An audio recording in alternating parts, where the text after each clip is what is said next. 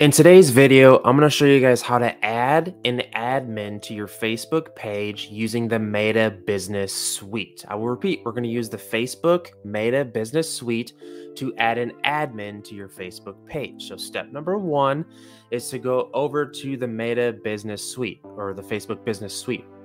And what you want to do here, this is going to be very straightforward. So I'm going to try to do this very carefully. And so over here on the tabs, there's one that's called All Tools on the bottom.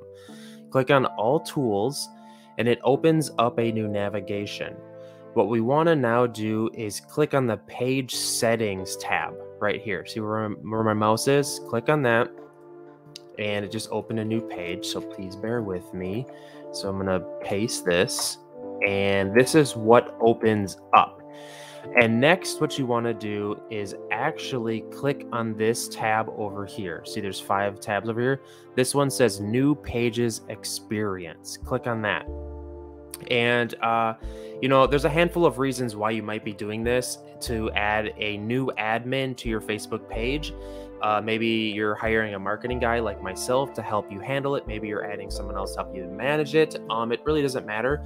But what we want to do here is add a new person or an admin to your Facebook page. So what we want to do now is we want to click, it shows me as who has access to this page we're on right now, right? That's me. So if we click add new right here, and it's going to tell you can switch the page and manage it directly on Facebook. All you do is click next. And then what you want to do is you want to start searching for the person on Facebook. This can somewhat be difficult because sometimes, if I search for Joe Smith, there's going to be a million Joe Smiths. And that's funny. It says no people matched your search input. How about you just type, I don't know who to add. Maybe we'll just add my name with a CH, Chris Weber. There's tons of Chris Webers, right?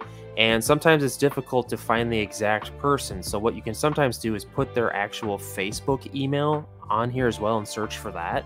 But I've heard back from a lot of people that it's somewhat difficult to add them like this. I also have another video on how to add an admin to your Facebook page.